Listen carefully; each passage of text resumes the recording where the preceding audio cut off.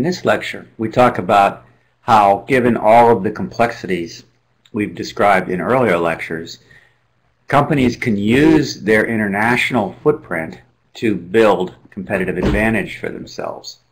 There's multiple approaches, of course. You can use your location to build a lower cost structure and figure out how to position yourself vis-a-vis these various markets and the different factors that are locally available.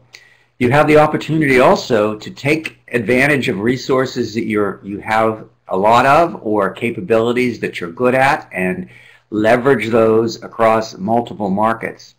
And you can also gain some cross-border coordination benefits, and we'll talk about each of these in a little bit more detail.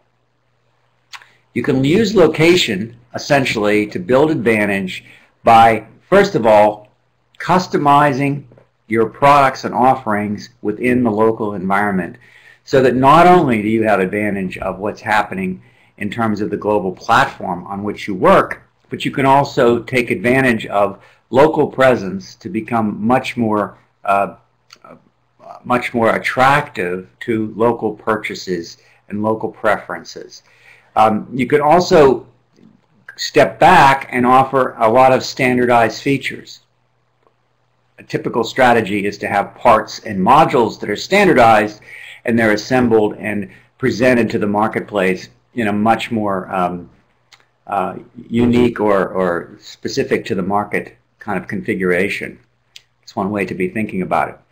Essentially, you can pursue your competitive advantage in world markets by figuring out in which area different value chain activities should play out, where you might manufacture in low cost, where you might want to position some of your early manufacturing stages near your natural resources, where you might want to position some of your marketing and design capabilities in high productivity, innovative areas with a well-educated population.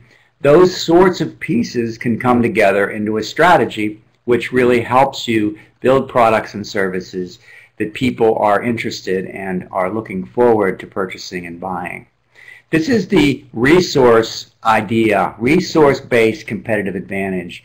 You have resources and capabilities internal to the company, whether it's manufacturing effectively and at a low cost, design and marketing, whether it's innovation and invention, whether it's packaging, distribution. Different elements are available in different ways.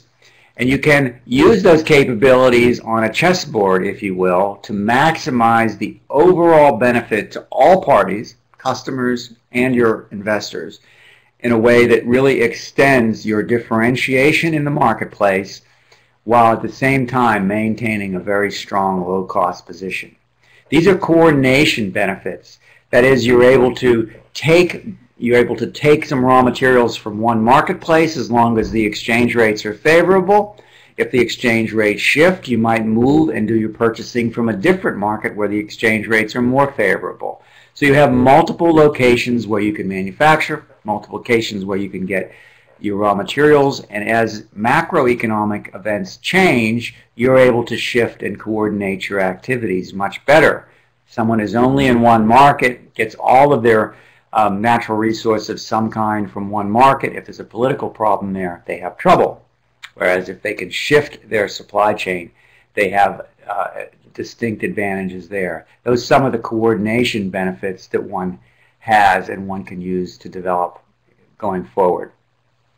In the next lecture, we'll talk about how these same kinds of global benefits can be used by the finance organization to take advantage of difference in cost, difference in price, difference in competitive position, difference in how well one's protected in the marketplace, to use one's financial stability and strength to be able to enter markets and compete effectively in local markets. That's what we'll talk about in the next lecture.